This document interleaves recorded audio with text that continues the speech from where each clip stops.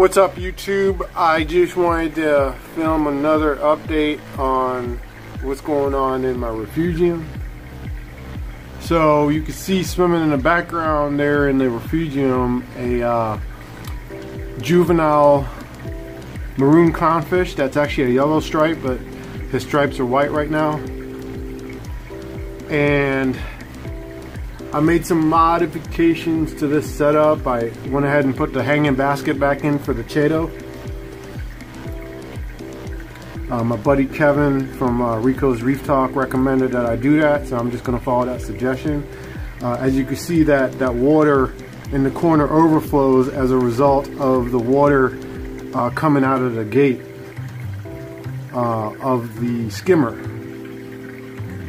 So speaking of the skimmer, I've got the overflow pointed down in here between the two ball valves coming down to a nice Tupperware container. I drilled a hole in the top, and I have a valve here to cut the hose off whenever I need to change out whatever's in there. I just out so the top, I'm sorry, the container itself is pretty empty, but I'm getting some nice dark iced tea looking skimmate, so everything's looking good so far.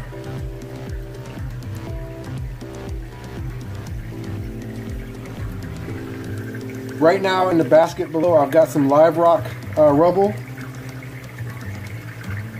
and I'm going to be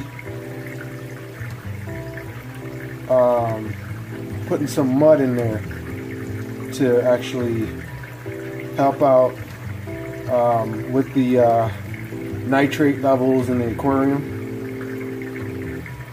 It's also going to help with the growth of algae, and it's going to lead to happier corals once I have some corals in the FOWLR tank. Okay, so I wanted to give some more information about the refugium light that I'm using.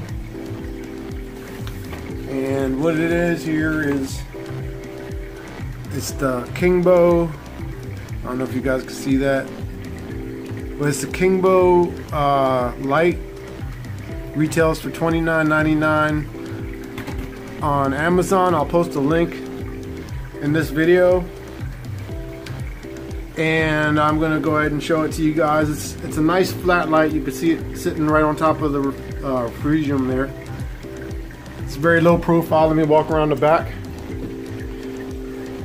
The anemone's looking good, by the way. So I've got a piece of glass baffle that I didn't use, that I had cut down the size just to keep any water from splashing up on it. And you can see the lights. We got a bunch of reds, blues, whites, and there is at least one infrared too.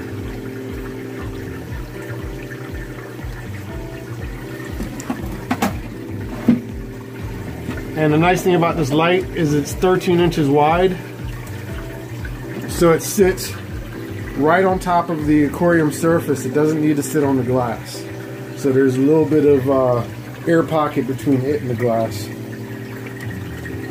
And you can see the little maroon is hanging around down there. Now the reason I'm keeping him in the refugium is that some of the fish in the display tank have been bullying him.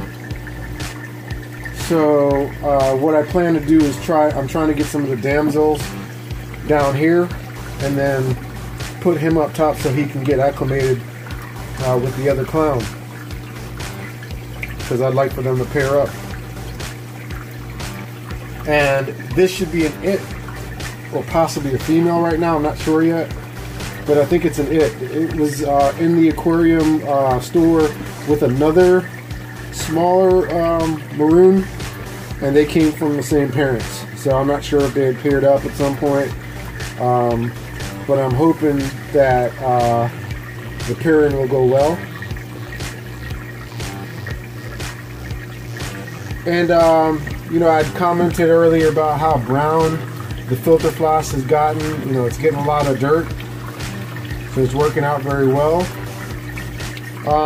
One of the things I'm experiencing, and I'm not sure if it's because of my baffle silicone job or what, but I'm getting some air bubbles right here. So that's one thing I'm playing around with, because I'm getting a lot of micro bubbles in the display, which this air bubble trap was supposed to defeat that.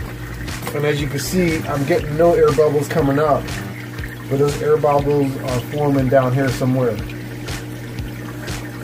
So anyway, that's the update on the 55-gallon do-it-yourself sump and the light.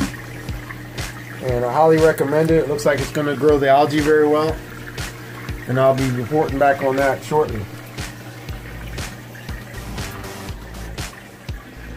So anyway, thanks for watching, guys. Please subscribe by clicking on the clownfish.